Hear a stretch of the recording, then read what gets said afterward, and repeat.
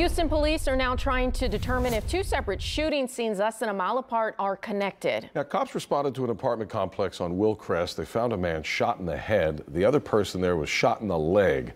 Rilwan Balogan's live from the Lakeside Apartments, just off of Beltway 8 at Willcrest. Rilwan, good morning.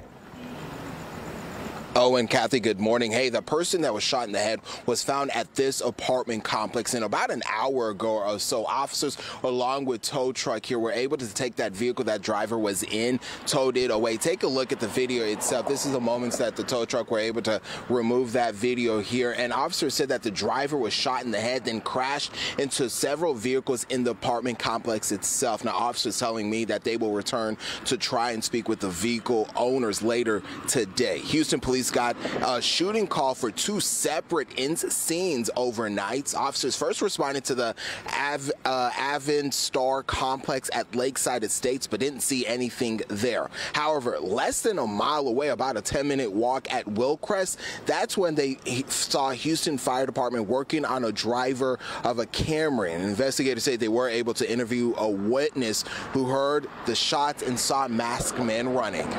Initially, she saw three males in masks run towards her, so she was scared, and then she's heard a loud crash and then three gunshots.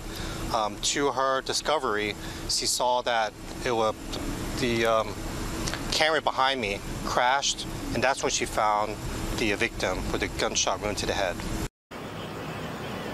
Now, investigators also said that same witness was able to aid that victim until officers and fire department crews got to the scene. That person's condition at this point is unclear. Investigators and authorities asking for anyone who might have information to give them a call, to call Houston Police's Major Assaults Division. That number is 713-308-8800.